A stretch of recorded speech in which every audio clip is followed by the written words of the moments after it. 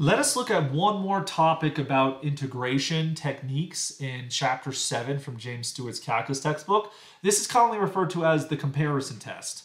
Suppose we have two continuous functions, f and g, with the property that f is always bigger than g. I mean, they could be equal, but f is always greater than or equal to g. They're both positive functions on the interval x is greater than or equal to a. So we have some comparison about the functions. F is bigger than g. So if we were to graph this thing, we're saying something like the following. F is this function that's blue right here. And let me resketch it. We're going to have f as something like this. This is f. And then g might do something like the following. But g always sits below f. And so, and this will be true as x is greater than or equal to a. So like we see in this illustration. So what does this say about improper integrals? If we take the integral from a to infinity of f of x, if this thing is convergent, then that means the integral from a to infinity of g of x is likewise convergent. So what does convergent mean in this setting? We're saying if the area below f is finite, then the area below g must also be finite. If a number is less than a finite number, then it also has to be finite. Oh, you might think there's a loophole there.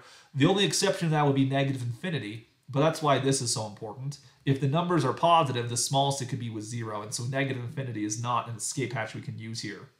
So if the bigger function integrals converges, then the smaller function's integral must also converge.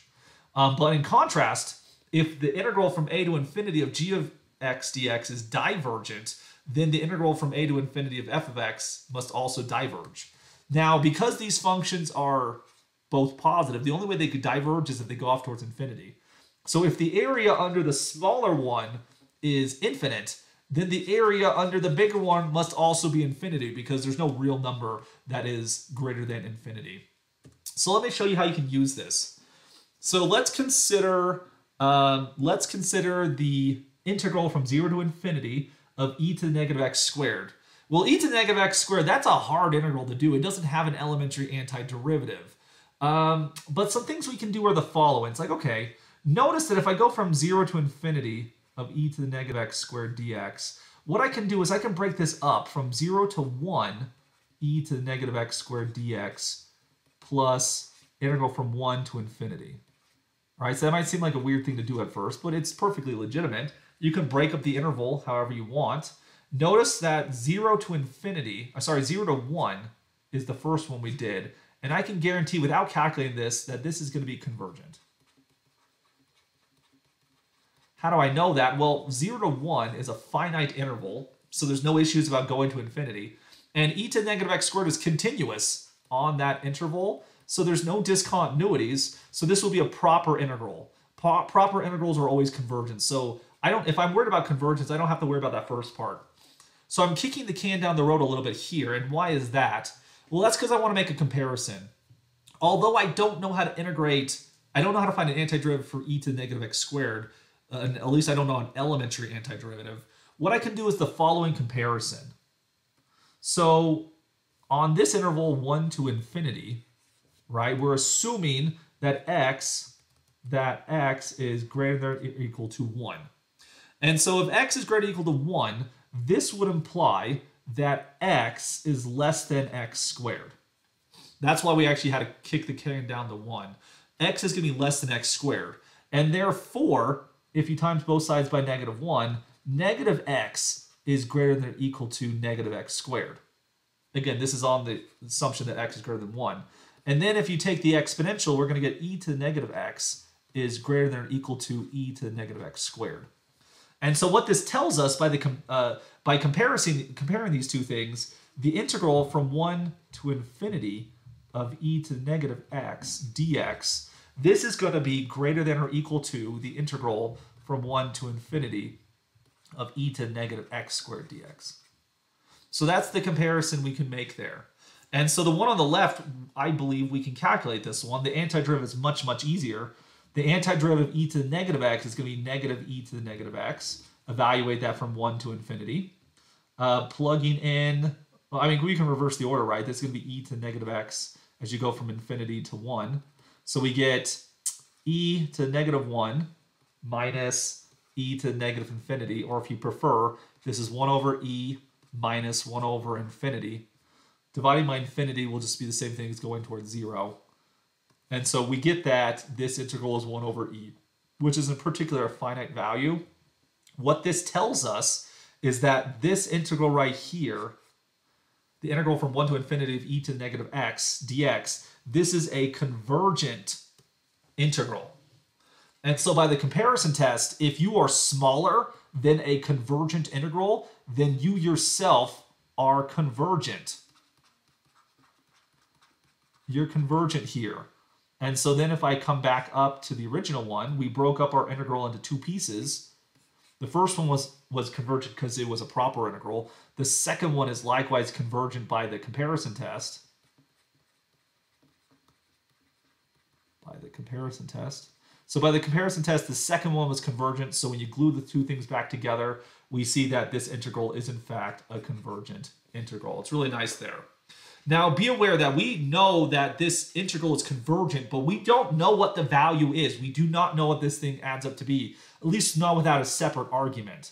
Now we did compute that this integral will add up to be 1, this improper integral will be 1 over e. That doesn't tell us what this is. This just tells us that this one is less than 1 over e, right? So we have an upper bound for this thing, but we don't know what it is. We've determined convergence. We haven't actually computed it, but we do know that it's a finite number.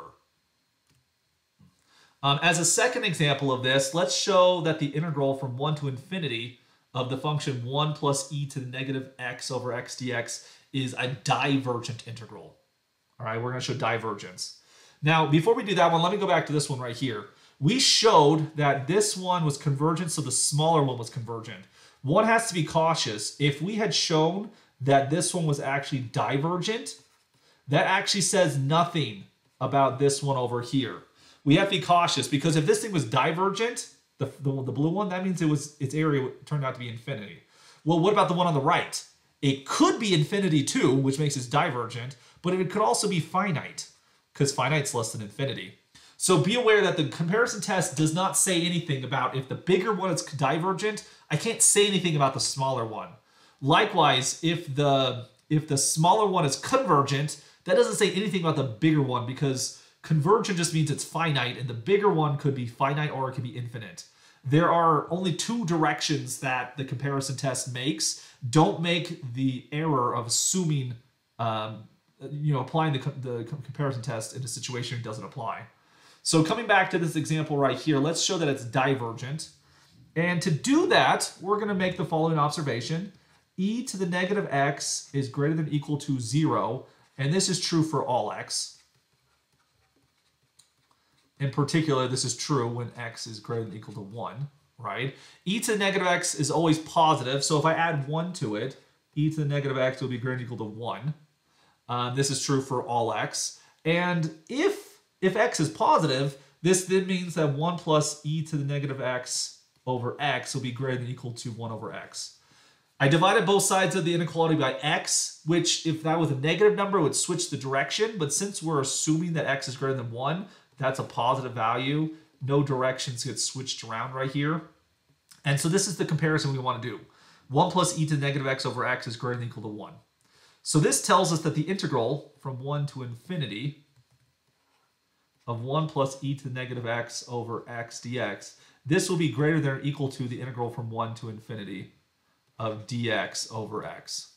And we actually saw this one on a previous slide, but if we were to do it again, we're going to get the natural log of x as you go from 1 to infinity. This is going to give you the natural log of infinity minus the natural log of 1, which ends up being infinity itself.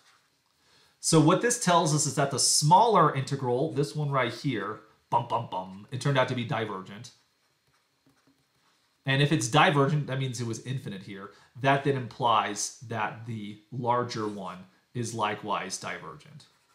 And therefore, this integral is divergent by, again, the comparison test.